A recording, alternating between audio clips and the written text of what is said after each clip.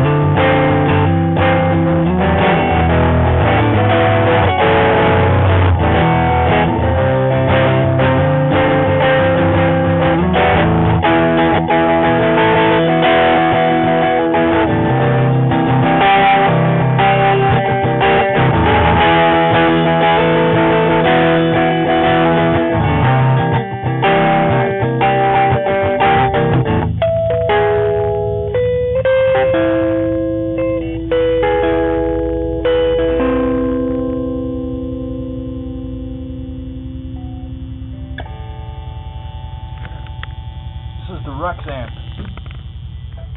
Handmade. USA.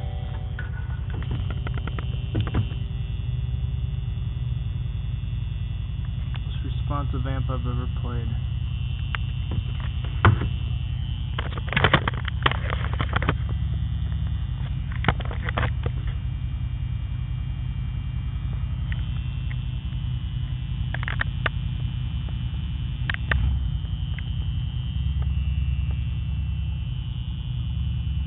If anyone knows anything about an amp like this, please write me. I'm dying to know.